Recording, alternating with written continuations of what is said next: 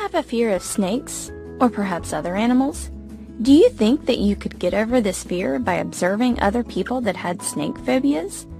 This is exactly the experiment that was conducted years ago to help the psychologist Albert Bandura understand the importance of behavioral models.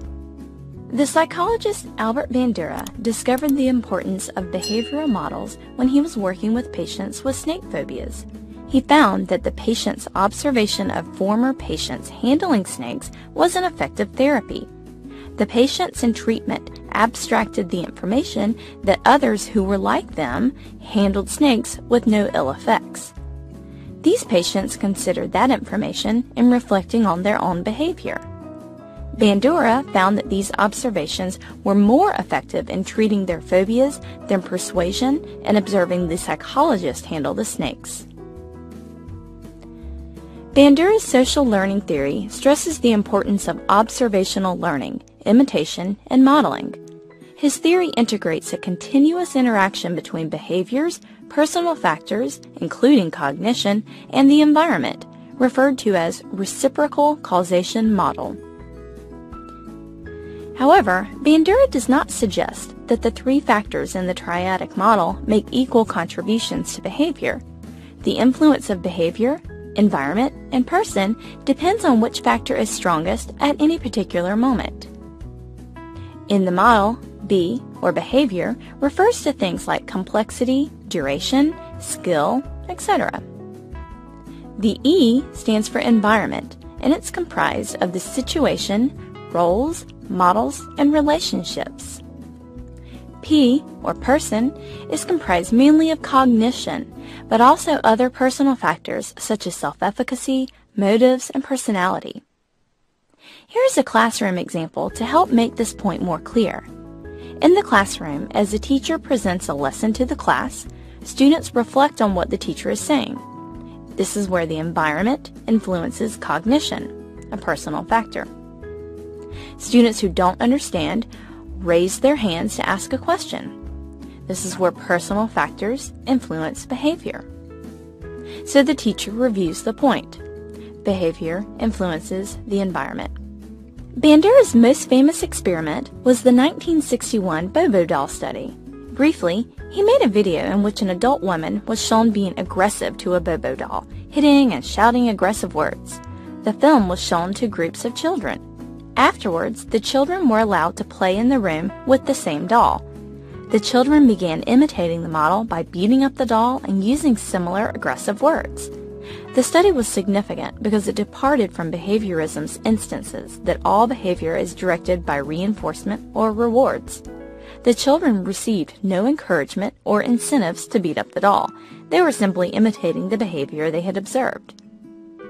Through the Bobo doll experiment and others, Bandura grounded his understanding of a model's primary function, which is to transmit information to the observer.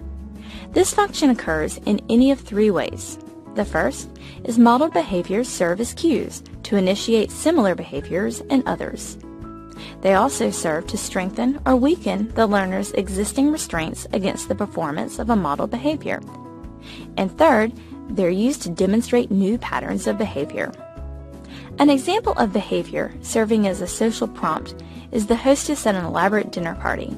A guest unfamiliar with the array of silverware observes the hostess to select the correct utensil appropriate for each course. Another example for strengthening or weakening behavior is when an observer's restraints against imitating a behavior are strengthened when the model is punished. For example, if a classmate violates a school rule and is punished, this will make the observer think twice before attempting to break the rule. In contrast, observers' restraints are weakened in one of two ways.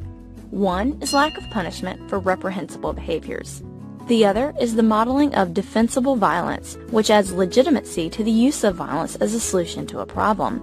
Unfortunately, we see violence daily on TV and media, which may lead to weaken the observer's behavioral restraints toward violent behavior. The third influence of modeling is to demonstrate new patterns of behavior. Models are particularly important in the socialization of both children and adults.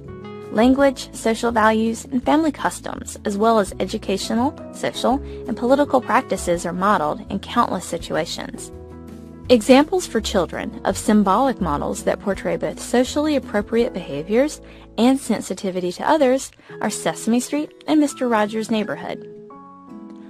Although Bandura believed that learning is not facilitated by reinforcement, behaviors enacted by others often do either reinforce or punish.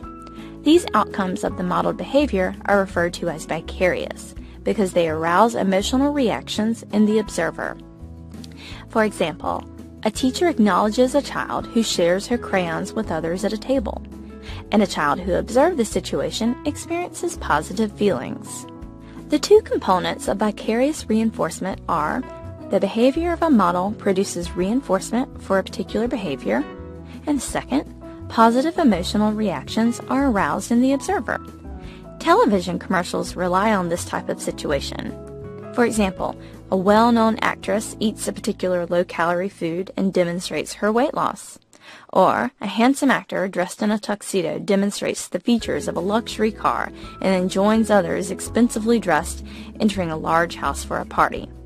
In these situations, the vicarious reinforcement for a particular group of viewers is the positive feelings associated with being slim or acquiring social status. Similarly, players at slot machines, for example, see and hear the other players winning. The loud noises and flashing lights announce the winner to others. Also, advertisements of contests often include pictures of previous winners. These pictures may elicit positive emotional reactions in readers. Like vicarious reinforcement, punishment administered to a model tends to convey three primary effects. First, the outcome conveys information about behaviors that are likely to be punished and are therefore inappropriate. Second, a restraining influence on imitative aggressive action is also likely to occur. Third, because the behavior was unsuccessful, the model's status is likely to be devalued. The absence of punishment conveys several things as well. Specifically, it conveys a message of implicit acceptance of the behavior. An example is a classroom in which the teacher is careless about monitoring exams and cheating occurs. If the cheating goes unpunished, others are more inclined to cheat on the next test. Similarly, when aggressive actions go unpunished, or when people respond approvingly or indifferently to violence, this is viewed as both acceptable and expected in similar circumstances. In learning from models, direct reinforcement is the positive reinforcement by the observer's imitation of the model. Self-reinforcement, in contrast, occurs in situations when individuals have established standards for their own behavior and they evaluate their behavior in relation to those standards. Despite how many times a person observes a behavior, they will only engage in the behavior if they believe they can be successful. This is termed a person's self-efficacy, or their belief in their ability to produce desired results by their own actions. As you recall, self-efficacy was a contributor in the triadic reciprocity model discussed earlier. There are 4 ways of developing a strong sense of efficacy. We have discussed the effects of modeling, and one way to increase self-efficacy is by social modeling.